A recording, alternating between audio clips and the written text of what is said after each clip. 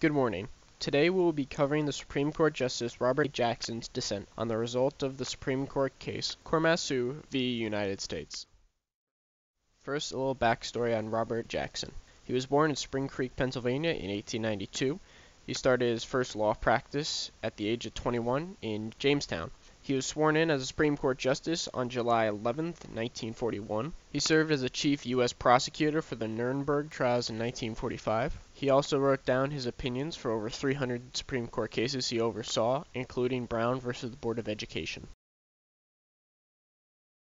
A little background to the case itself. On February 19, 1942, President Franklin Delano Roosevelt issued Executive Order 9066, which granted the United States military the authority to evacuate Asian Americans of Japanese ancestry from the West Coast.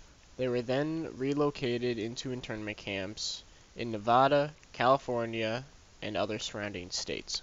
Fred Korematsu, an American-born citizen of Japanese descent, refused to leave his house in California.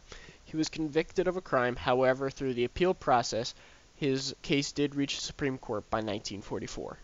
The Supreme Court ruled 6-3 in favor of his conviction.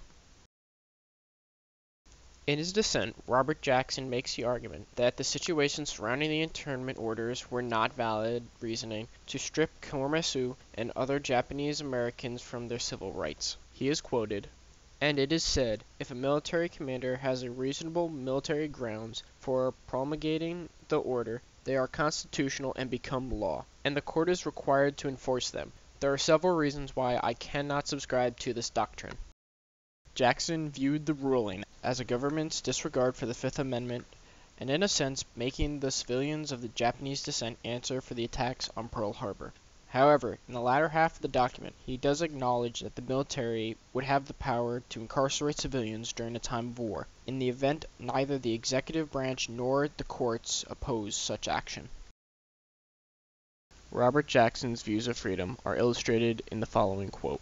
"It would be impracticable and dangerous idealism to expect or insist that any specific military command in an area of probable operation will conform to conventional tests of constitutionality.